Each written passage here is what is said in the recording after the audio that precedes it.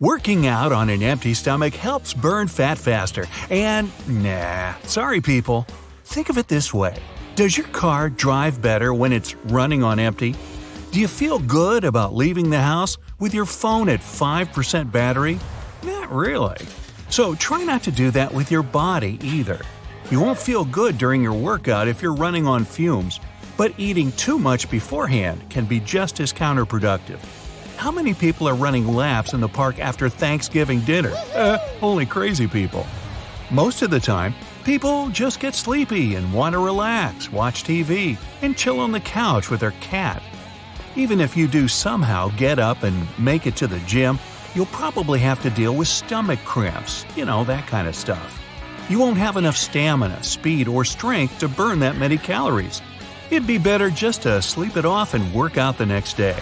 So don't overfill your tank. Go for a lighter meal or a healthy snack to boost your energy and help you make it to the end of that spinning class. A perfect pre-gym meal should definitely contain some protein, carbs, and water. You can go with oatmeal, fruit smoothies, Greek yogurt, walnuts, some kind of chicken and rice combo. It's nice to have an increased appetite when you start working out regularly. If you still have cravings, try to split your meals up. Eat half before and half after your workout. If you want to get the most out of your workout, your body needs to digest the food you just ate so it can use it as fuel. Water can help, but like with food, don't drink too much. Hydrating your body is important, especially when you exercise, but no good can come of chugging a gallon of water, especially if you're gearing up for some serious running, swimming, or lifting.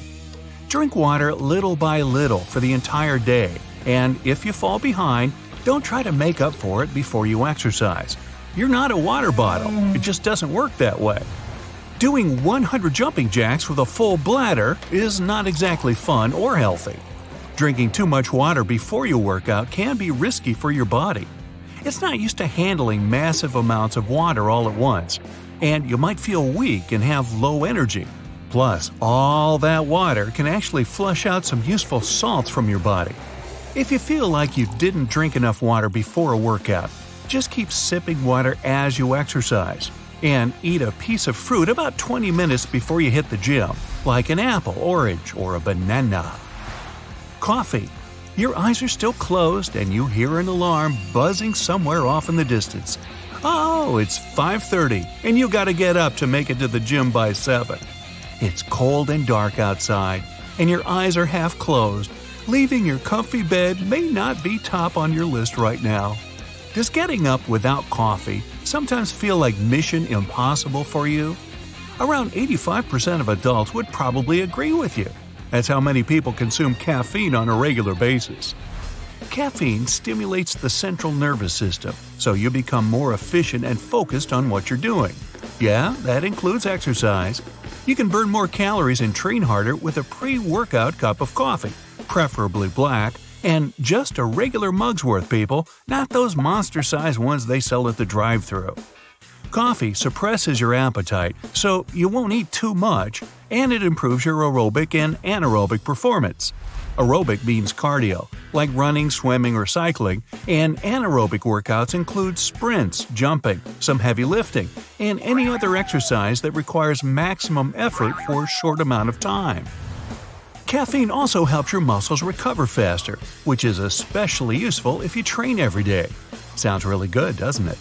But that doesn't mean coffee is a kind of magic potion that'll boost your energy whenever you take it.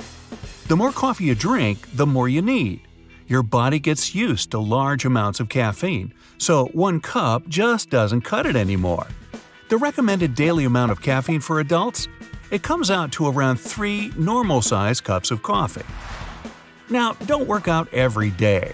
Even 2 or 3 days a week at the gym can help you burn off a ton of fat if you don't stuff yourself with snacks the other days. Aw, man! Your body needs time to repair itself, and you need those days off for your body to transform that fat into energy. Once you're feeling fitter, you can bump it up to 4 or 5 days a week.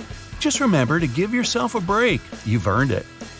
Doing cardio before lifting weights might not be the best idea. Now, don't get me wrong, if your goal is to train for a marathon, then go for it. But if you just want to burn some fat and lose weight, do it the other way around. If you do your cardio first, you'll have less energy for the rest of your workout. That means you can't give 100% on your lifts, and you won't feel like pushing past your limits. If you head for the weights first, you'll feel strong enough to do all the reps you need. Your performance will automatically be better. Of course, some people just prefer to do cardio first, so if you're in that group, at least make your cardio light to medium intensity. It's supposed to warm you up and boost your performance, not leave you with no energy for the business end of the workout. Another thing, training your core. Your core is a lot more than just a sweet six-pack. It's all those muscles that stabilize and move your spine and help you get power when you do pretty much anything.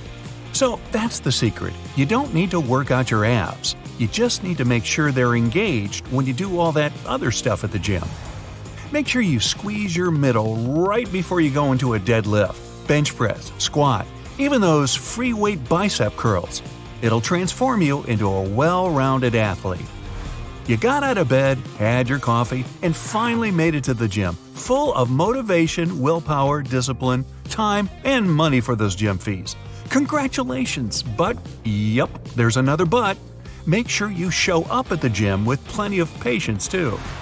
Nothing good comes overnight, so, unfortunately, no skipping steps. Patience and persistence are still the main keys to success. Limit your training time to about an hour so you really make the most of it. Don't whip through too many warm-up exercises that leave your body exhausted. It's the worst way to train, and you could get hurt. Do a short movement-based workout that gets your heart beating. Then take a 5-minute break, sip some water, walk around, get some fresh air, listen to some music. At 5 minutes will make all the difference. Don't take a nap before your workout. If you're the type of person that can lie down for only 20 minutes and get up feeling fresh, fine. That's how the pros do naps. Any longer, and your body will be seriously confused when you walk into the gym. Nap or no nap, you probably shouldn't go to the gym when you're really tired. You need to sort out your nutrition and rest before you start pushing your body to the limit. Athletes spend thousands on healthy food, vitamins, spa treatments, expensive beds. Otherwise, all that training would be wasted. So, how are all those things related to losing weight? It's not enough to just go to the gym every now and then. You gotta get the most out of your workout by using your brain. It's like a road trip for your body. It's gonna take a while, no matter what, but if you want to enjoy the journey, you need to plan ahead. If you do, the fat will burn right off. If you don't, you might end up hurting yourself. Then how are you gonna work out? See?